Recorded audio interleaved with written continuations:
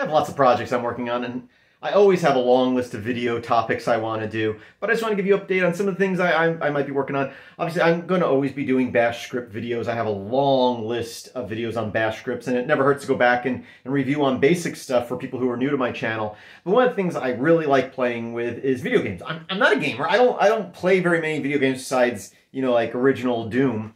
But I've been playing around with the Godot engine for a while now. I've started a big project a couple of years ago that I really need to get back to because it was coming along so well, called Cybergriffin, which is like a 2D Doom style game where I used all the assets from Free Doom, which is a free and open source pack for Doom.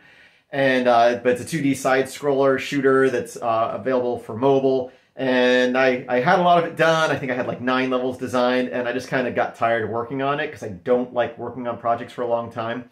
But one of the things I've also been working on, and I'll get more into this in the future, is a video game for some friends of mine from high school. It's kind of a surprise for them, but I kind of am going through where each level is a different genre of like an old school game, like this level right here with a dinosaur throwing barrels, you know, kind of like, well, it's called Dino Kong. Anyway, I'm making very basic versions of some of these old games, so I might do that because with Godot Engine, it's super simple to make basic games. And so I might start doing, like maybe once a month or something, putting out a video where, and I try to keep a lot of my videos short. I might do longer videos if I have a chance to sit down and do them when it's quiet in my house. But my goal is maybe to take an old game, Space Invaders, Asteroids, Donkey Kong, Pac-Man, and from scratch, go through creating that with Godot Engine. So that's something I might do. It's an idea I'm throwing around. But yeah, so I just wanted to give you an update on that. Again, a lot of Bash script stuff. I hope you like the videos I just did on converting images to emoji artwork in your shell.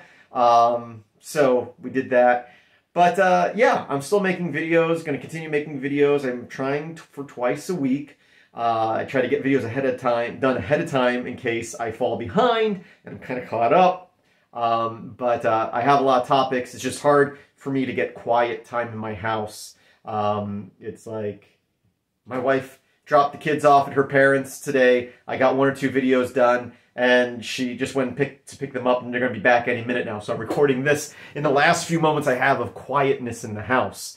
So I hope you're looking forward to that. You know, let me know in the comments below.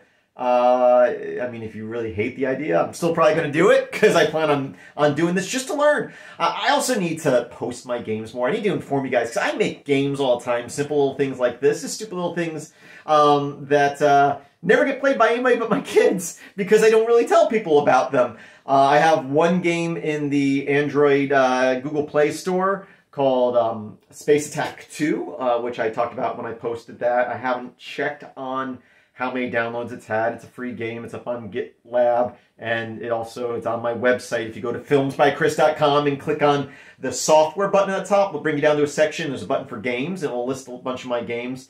Some of them are older stuff I did in JavaScript, and then a lot of newer stuff in Godot.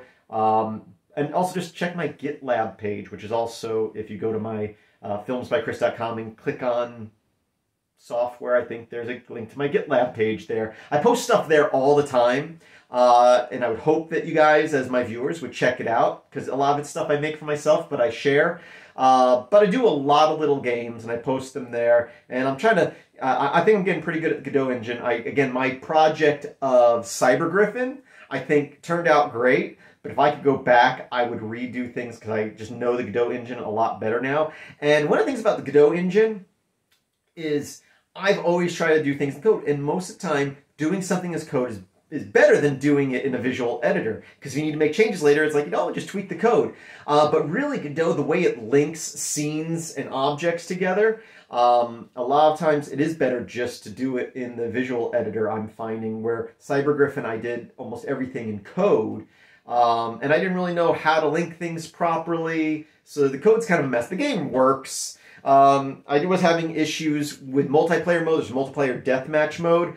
And the camera, I would have the camera pan around, and basically it would find all the players, find the medium point, and then zoom out and make sure every player, so if the players got closer, it would zoom in closer. If they spread out on level, it would zoom out. And it ran great on my desktop, but on slower computers, it really, really went slow. So I don't remember, I don't think I fixed that, but my plan was to basically just have it to where the whole level is shown on the screen when you're playing in multiplayer mode, just to make it run better on, because it's just that calculation of the camera, which I think I tried to improve on how it works, but it could probably be done with a better coder than me.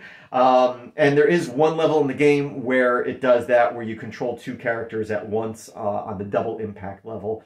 But I think when it's just two characters, it's not too bad compared to four. I had set up so I think you could plug in as many controllers as you want, or maybe there was a limit of 12 was how I wrote it, but it would detect how many controllers are plugged in, and as soon as a button was pressed on a controller, it would add a player to the level.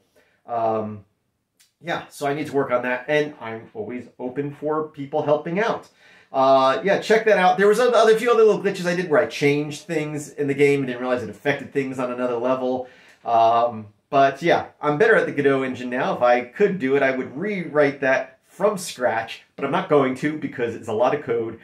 And it probably could have been done with a fraction of the code. And I think there's objects where I did kinematic bodies with areas to do collision where I really didn't need, or need both in some cases. I've learned a lot. And I find that's how it always is with programming. It's like anytime you look at code you did more than 2 years ago, you look at it and go, why did I do it that way? Because if you are constantly writing software, you're constantly finding better ways to do things. And that's why you got to constantly be working on stuff if you really want to get good at it. Like making little video games.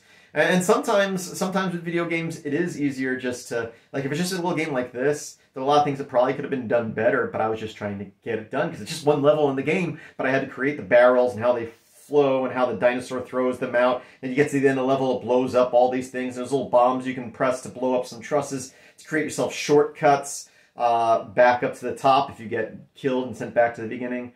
So yeah, I do work on projects all the time like this, and again, this right now, the last 2 weeks, about 2 weeks, I've been working on this game where each level is a different genre of game, basically. But I'm just trying to keep them simple and fun to play because it's a game to, it's more of a novelty than a game. But it will be up there for people. It's up on GitLab now. Eventually I'll set up a website for it. And there's that. But I make lots of games. I'm going to share them. And I'm babbling a little bit, and I do that a lot. I think I did that in my last video a little bit too. But that's what this video is for. It's for me to talk to you and tell you what's going on in my life. I've been busy with everything. But I keep on posting these videos. And that's it. Thanks for watching. Filmsbychris.com. That's Chris the K. There's a link in the description of the video. As always, I hope that you have a great day.